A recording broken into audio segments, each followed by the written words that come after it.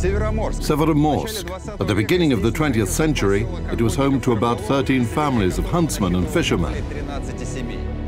Today it houses the main base of the Russian Federation's Northern Fleet. And it's not easy to get permission to visit. But we haven't come to one of the most secret cities in Russia just out of mere curiosity. I'm here to tell you about the K-21 submarine.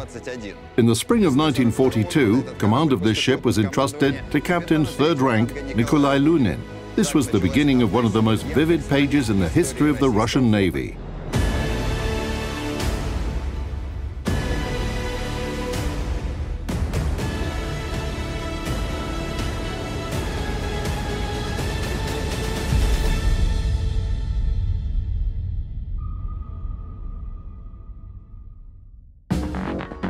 The Soviet K-class submarines, nicknamed Katiusha by sailors, were created thanks to efforts of Mikhail Rudnitsky, the chief of the submarine department at the Institute of Naval Shipbuilding. At the beginning of 1935, he presented his own project of a cruiser and fleet submarine to the USSR Naval Command. The specifications of this submarine were so promising that even before the final technical project had been approved, the decision was made to construct a large series of ships of this class. The author of the project, which was sometimes nicknamed Rudnitsky's Cruiser in his honor, managed to create a ship with very extensive and varied combat capabilities that were a perfect match for the Soviet naval doctrine of that time. It was supposed that, in order to perform the tasks of a fleet submarine, she would stay within a specified area and patrol it. If an enemy appeared, she would let the main Allied forces know about it. Then, using her advantageous situation, she would be able to deploy mines in the path of the advancing enemy fleet. After the hostiles suffered some losses in this minefield, the sub would carry out a torpedo attack. After this, she would disengage and wait for the enemy to sail away from the quadrant. Thanks to her higher speed, she would then move to another position and re-engage the hostiles there. That's the action algorithm of a fleet submarine.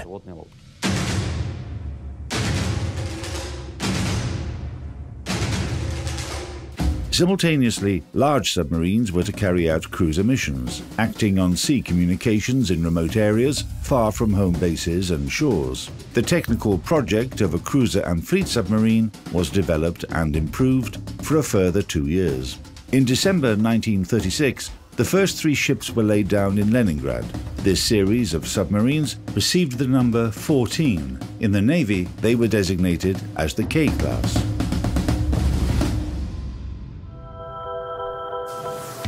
Specifications of K-class submarines. Length 97.6 meters. Beam almost 7.5 meters. Mean draft 4 meters. Submerged displacement 2,104 tons. The boat has a double hull. Maximum diameter of the pressure hull 5.3 meters. Thickness of the pressure hull 18 to 22 millimeters. The submarine is divided into 7 compartments. The first and 7th, torpedo compartments with crew berths. The second, bow battery compartment. The officers' mess hall and 5 single cabins for the commanding officers were located on its deck. The first group of accumulator batteries was installed in the hold. The third, control room with the conning tower on top of it. The artillery magazine found its place in the compartment's hold. The fourth, aft battery compartment. The petty officers' mess hall and 24 crew bunks were on its deck. The second group of batteries was installed in the hold. The fifth, diesel compartment. The sixth, electromotive compartment. Armament. 10 533mm torpedo launchers, 6 at the bow and 4 aft, with 2 of them in the superstructure. Ammunition, 24 torpedoes. Artillery armament. 2 100mm B-24PL dual-purpose guns, 2 45mm 21K dual-purpose guns, 2 7.62mm M1 removable machine guns. The boat carried 20 EP ground anchor mines, developed for fleet submarines, which could be deployed with a mining device located underneath the control room.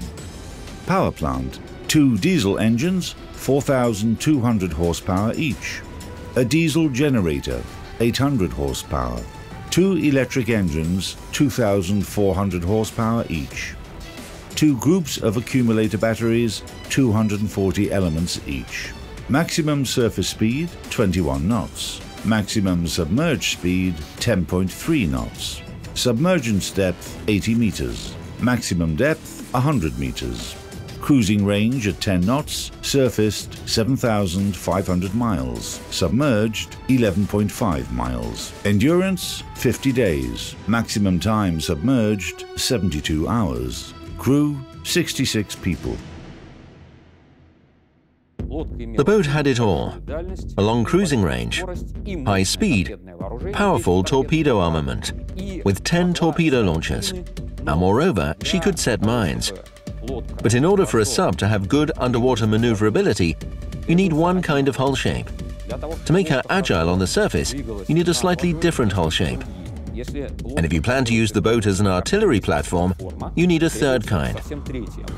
Soviet engineers, much to their credit, managed to combine all this in one ship. However, all these advantages came at a price. And the price they paid came in the form of the overall lightening of the submarine's hull. Moreover, when the engineering blueprints were being prepared, errors in the calculations for the metacentric height and boat's load were discovered, which caused stability issues. To fix them, engineers had to remove the gun shields, make the plating of superstructure and conning tower railing out of aluminium, and reduce the thickness of the outer hull to 6 millimeters.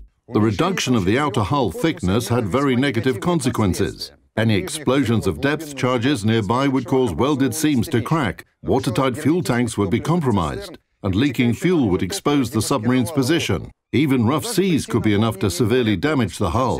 For example, after K1 was hit by a force 10 storm, her superstructure shifted to such a degree that it jammed the capstan and bow rudders.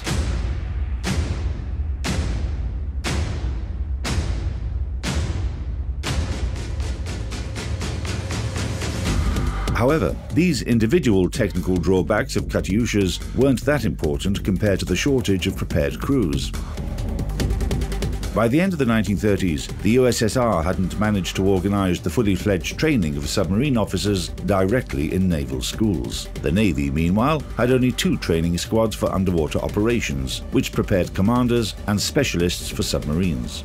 The problem was that these schools weren't able to prepare the necessary number of commanders and specialists at the rate at which the shipbuilding industry was producing new submarines. By the summer of 1941, the Soviet submarine fleet included 212 ships, 85 in the Pacific Fleet, 67 in the Baltic Fleet, 44 in the Black Sea Fleet, 16 in the Northern Fleet. 118 of them were either under repair or at different stages of construction. The remaining 94 were complemented with crews that underwent practical training directly on them. The most important thing: a crew required time to master all the machinery. To this end, a training program was developed. The training program for submarines, adopted in 1938, consisted of 21 tasks. Here are some of them.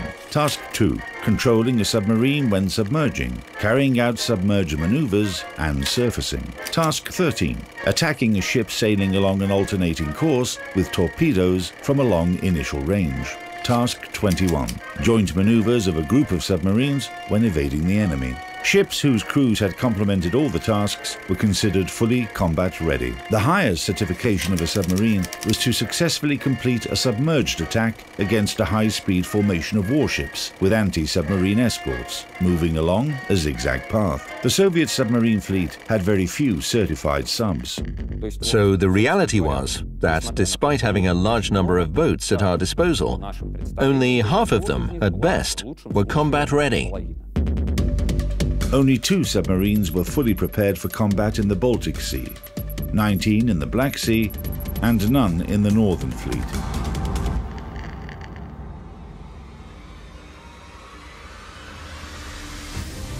On September 17th, K-21 was commissioned into the Northern Fleet, and after very tight and intensive combat training, she went out on her first war patrol. During the autumn of 1941, Katiushas had to adapt to sailing conditions in the northern Arctic waters first of all. The Barents Sea tested the endurance of the ship and her crew on every cruise. It turned out that surface speed was very much dependent on the sea conditions. At force 5 roughness, which is quite characteristic for Arctic latitudes, speed dropped twofold, while during a storm, a submarine could list up to 50 to 55 degrees. To help submarines stay on course and maintain their position, a system of automatic movement stabilization was installed. It was able to adjust both course and depth, and was also called the autopilot. However, the electric motors of this system were too noisy, and sailors would often disable it during missions and switch to manual control. For the German troops in the far north, shipments by sea were virtually the only source of supplies. That's why these routes were the primary target of Soviet submarines throughout the war. However, the enemy didn't conduct large ocean convoys near Norwegian shores, and the K-class cruiser submarines were designed to hunt exactly for this type of convoy. Active transportation was carried out by small groups of ships with modest tonnage that sailed along the shoreline, taking cover in fjords. Often these were common motorboats and mobilized fishing vessels, and it made no practical sense to spend torpedoes on them. In September 1941, on their way back from a combat cruise, the commanding officer responsible for artillery on K2 suggested firing a blank shot from their main gun when entering the harbour, in honour of their victory. Later, this tradition was adopted by all submarines of the Northern Fleet. It's worth noting that the K-class submarines scored their first and last victory with artillery fire.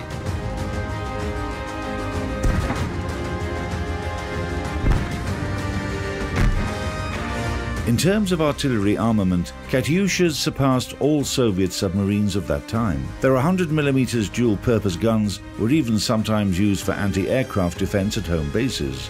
Of course, these submarines found the main application for their guns at sea and near enemy coasts. The events that occurred at the end of 1941 during a combat cruise of K3, when she was helmed by Lieutenant Commander Malafeyev, presents a very characteristic example of this.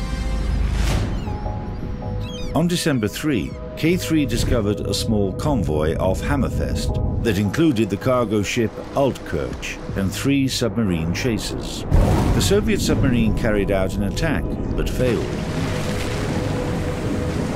All torpedoes missed their targets. Moreover, by firing a salvo, the boat revealed herself and was immediately spotted by the enemy escorts. The Germans set chase to K3 at once, and in just a couple of minutes dropped around 30 depth charges. While evading them, Katiusha hit the ground 3 times and finally laid on the bottom, with all noisy mechanisms disabled. However, the attack continued, and each new series of charges with the correct depth setting could have become the last for K3.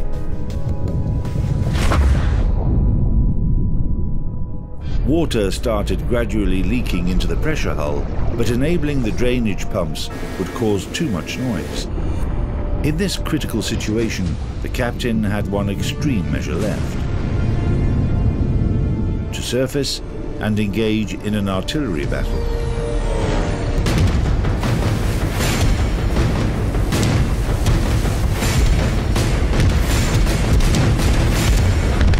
With her 5th salvo, K3 hit the aft of one of the German chasers, where the depth charges were stored. The ship went under almost instantly. The second chaser, armed only with 20mm autocannons, hurried to disengage by setting a smoke screen. The third ship was too distant, and her salvos fell short of the submarine. K3 disappeared beyond the horizon before the enemy's eyes.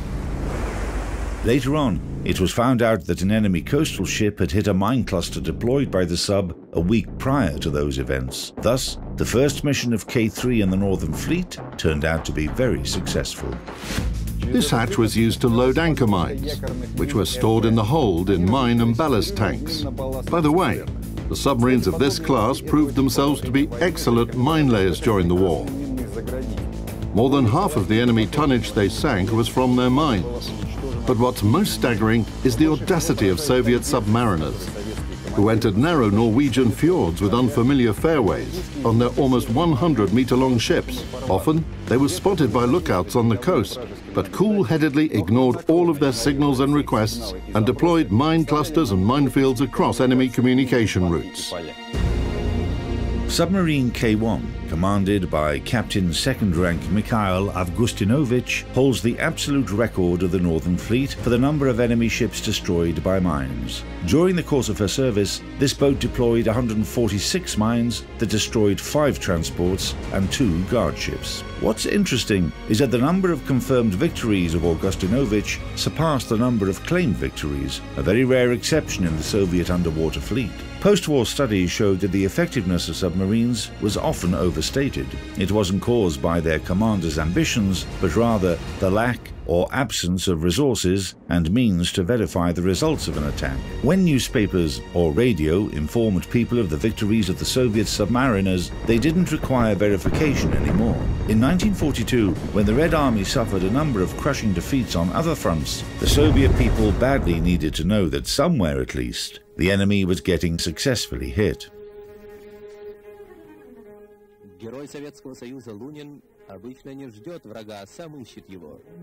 Лодка пробралась к вражеским берегам во внутренние воды врага. Торпедные атаки! Аппараты тут!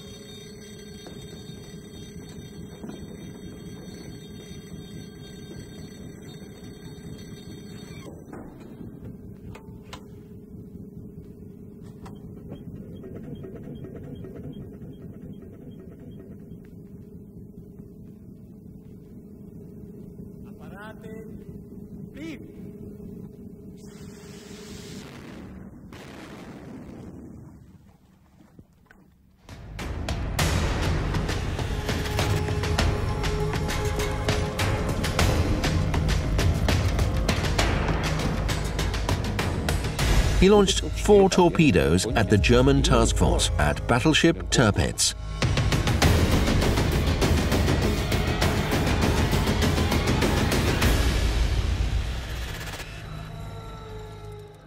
Точны советские торпеды. На рубке каждой лодки число потопленных ею фашистских кораблей.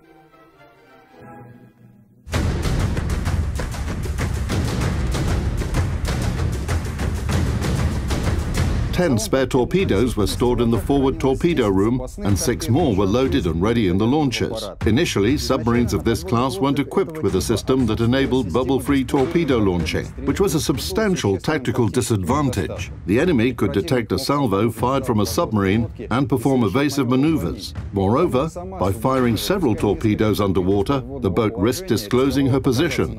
For this reason, some Soviet captains fired torpedoes from the maximum effective range. On K-21, the system of bubble-free fire was installed in March 1942.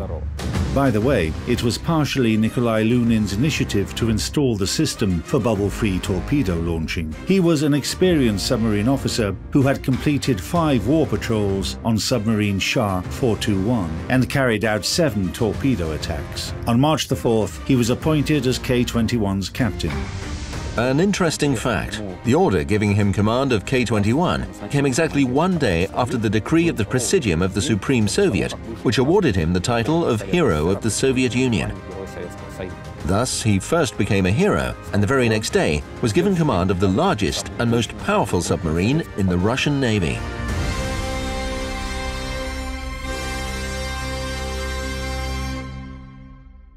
Everything started with submarine cruisers. I mean, a plethora of new things were introduced on ships after World War II, and the first ships to accommodate such novelties were cruiser submarines. Hygiene was improved and more bunks were installed. Each sailor, petty officer, midshipman and officer had their own bunks. Water distillers were installed for the first time, 2 distillers, each of which was able to provide around 40 litres of distilled water per hour. The most interesting part, stall showers were installed. You know, in practice, such things as distilling water, heating water, and everything related to it is just wasted energy. Almost no commander would agree to spend energy on water and potentially spend the resources required for a torpedo attack or the chance to flee from enemy ships after an attack. I mean, from submarine chasers and destroyers. Our grandfathers served on submarines in the north in severe and Spartan conditions. Moreover, the submarines of the time didn't even have any heating. On June the 18th, 1942, K-21 started her fifth raid. For 10 days, the submarine cruised along the northern coastline of Norway, searching for targets. During the night of June 28, Lunin received an order to move to another location, close to Cape Nordkin, to cover convoy PQ-17. Several days later, the Allies learned that a task force of surface ships, headed by Tirpitz, had set sail. The largest German ship was a highly valuable piece on the board, and by losing this piece, the Kriegsmarine would lose their advantage in the north. Both opposing parties knew that, which was why the German command valued concealment and secrecy most of all while planning their operations. The Allies, in their turn, took all possible measures to detect Tirpitz. In the evening of July 4, convoy PQ-17 received the fatal order to spread out. The German squadron wasn't aware of this and continued along their previous course. By the second half of the next day, the squadron had neared Cape Nordkin. The characteristics of the listening sonar installed on K-21 weren't that impressive, but Lunin was lucky enough to have a good sonar operator. At 16:22 on July the 5th, 1942, he reported to the officer of the watch that he had heard some indistinct noise.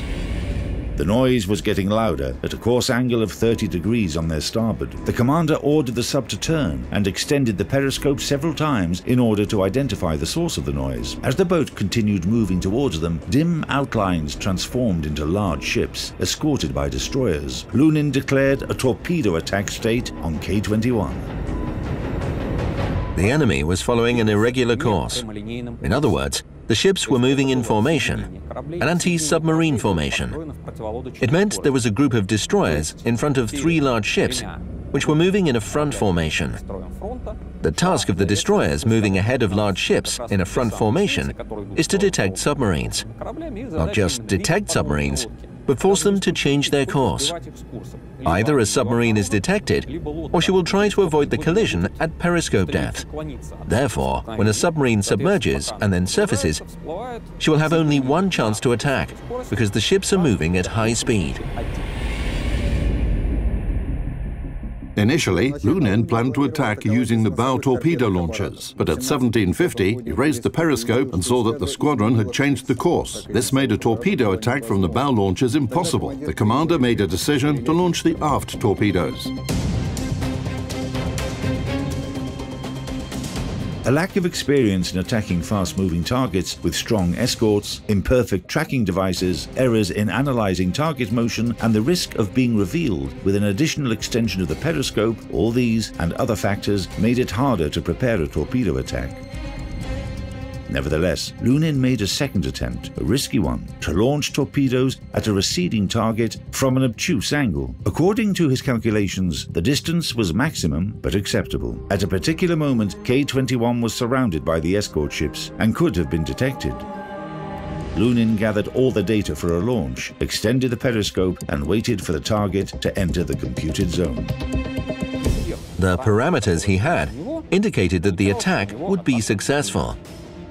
He launched 4 torpedoes at the German task force, at battleship Tirpitz. Immediately after the torpedo salvo, K-21 submerged to 30 meters and left the attack area at full speed. Approximately an hour later, a radiogram was received at the Coastal Command HQ of the Northern Fleet. At 1800, latitude 71 degrees 25 north, longitude 23 degrees 40 east, attacked enemy ships comprising battleships Tirpitz and Scheer, and 8 destroyers, attacked battleship Tirpitz, heard 2 blasts, commander of K-21. Meanwhile, in the north, far away from K-21, German aviation and submarines were pillaging convoy PQ-17. Soviet destroyers left the northern fleet bases and aircraft took off from the coastal aerodromes to search for the enemy. The radiogram from Lunin was still being decoded on the coast, which is why nobody knew the exact location of the German task force. Nevertheless, everyone understood that they had to be detected at any cost.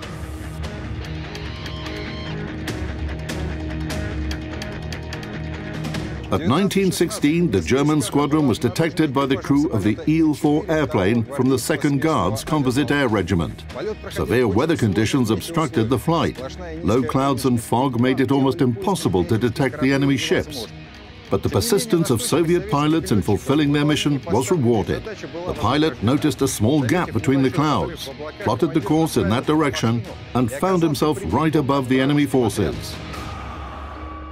The scout immediately sent a message about detecting a German squadron comprising 11 ships and following a course of 65 degrees at a speed of 10 knots. The error in determining the squadron's speed played a crucial part in the coming events. The text of the decoded radiogram from K-21 and data from the reconnaissance aircraft led to the conclusion that the speed of the German squadron had been reduced because one of the ships had received serious damage. It proved that Lunin's attack had been successful. After our British allies received the message about detecting the German task force, they radioed it in such a way that guaranteed the Germans would intercept it. And they did intercept the message in 2 hours and decoded it. The message was decoded both by the task force and on the mainland. The German command saw the message as a reason to abort the operation. That message had basically eliminated the secrecy that was the top priority of the German command. They realized that they had been discovered. Moreover, there were messages from aviation and submarines stating that the convoy had been dispersed and was being successfully destroyed by aviation and submarine forces. So the capital ships had nothing to do there.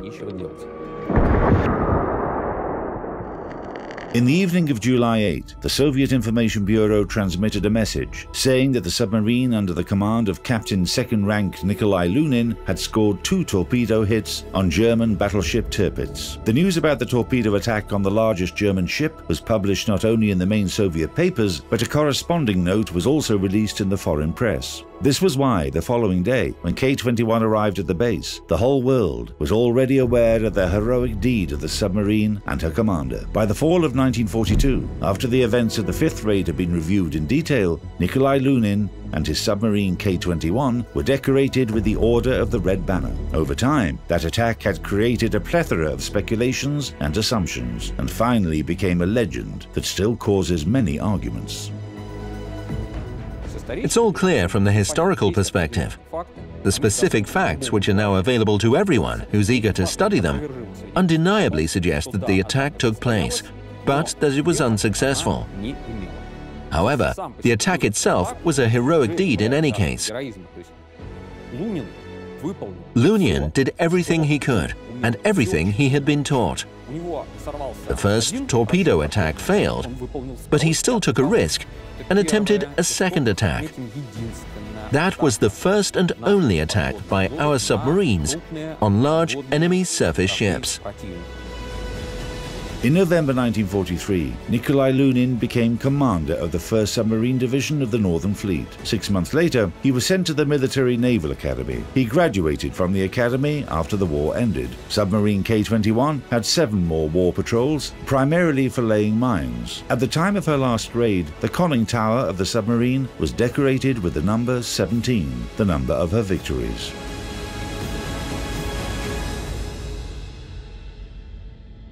As a matter of fact, the combat cruises of submarine K-21 ended on April 12, 1944. She required mid-life repairs, and after being docked, she didn't take part in any further military actions until the end of the war. That might have saved the life of the submarine and her crew, because she was the only submarine out of 6 boats of her class that survived the war.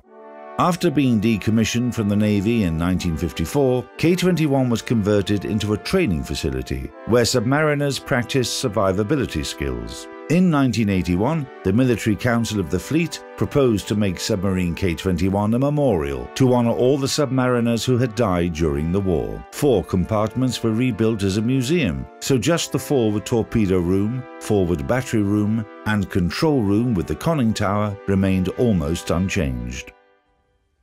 The victories of submariners from the Northern Fleet are sacred to me, no matter what anyone says. The numbers can be exaggerated or underrated, To my mind, it would be an insult, not only to me, but to the veterans who are no longer here with us, when someone who only read the numbers would say, "Come on, how many ships did you sink?" You say? You just sailed about at sea, and that's it.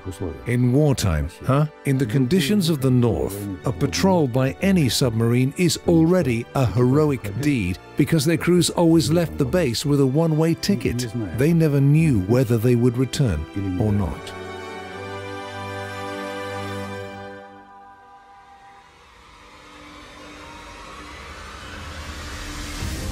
It's not hard to understand the idea of the memorial's creators. A famous warship, the only preserved K-class boat of the Northern Fleet, united with the coast that she once defended. It symbolizes the memories of the heroic deeds of Soviet submariners that are preserved by today's sailors and the connection which unites them.